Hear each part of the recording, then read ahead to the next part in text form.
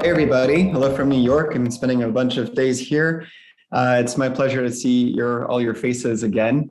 I'm going to do a quick overview of the dashboard that I've been building that allows us to keep better track of client growth, answer questions like who are our users, where they come from, how are they engaging with our product, where are they blocked, and ultimately where do those blockers translate into opportunities for new features and products that help us scale the network.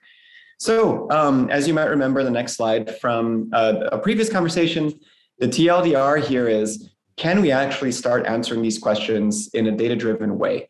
As a growth practitioners, we are held accountable by the metrics we set, and we have to really deeply understand the whole user journey, coming from product marketing through to data cap provisioning, and then ultimately how they're actually using our product.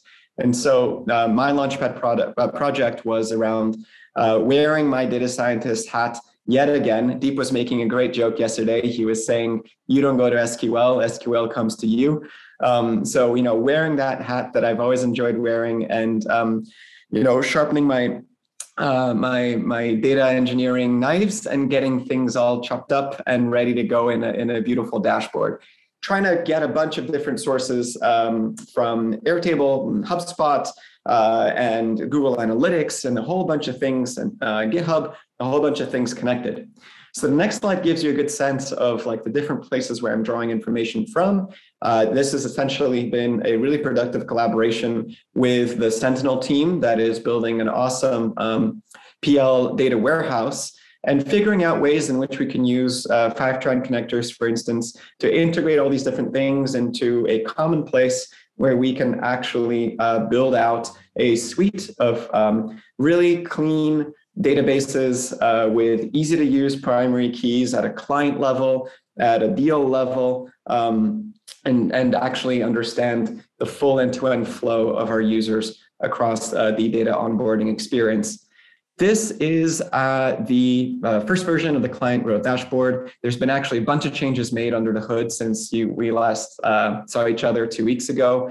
A bunch of cleanup work, really, and a bunch of new integrations. So in this first section, we can answer the question, how are our users finding us and what are they interested in? I'm about to integrate Google Analytics too, so you get a good sense of like the actual places where they're actually on the internet, where they're finding us.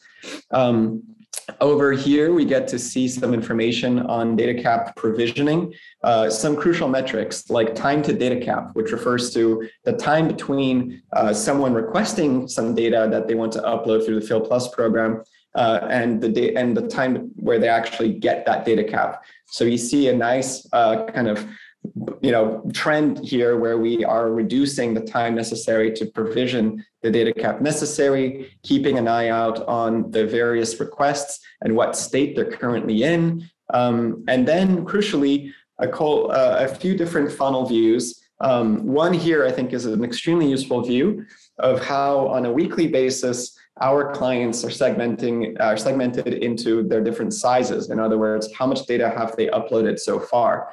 And so this is really interesting to see that growth is coming from both people who are just beginning to upload, but also people who have uploaded a significant amount.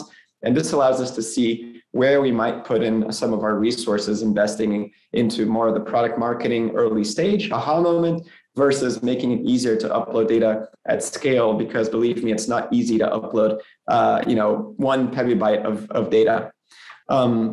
All this culminating with a few things, right? Understanding who our clients are. The National Library is uploading 500 terabytes of data this week. How can we support them down to, the people who are actually uploading for the first time? So all in all, this is, something that was built with, I think a lot of kind of metrics attention.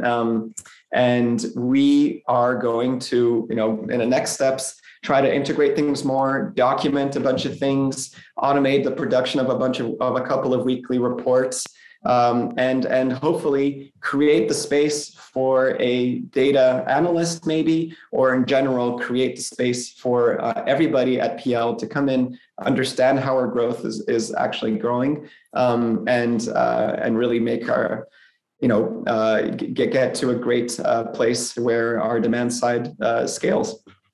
Thank you so much.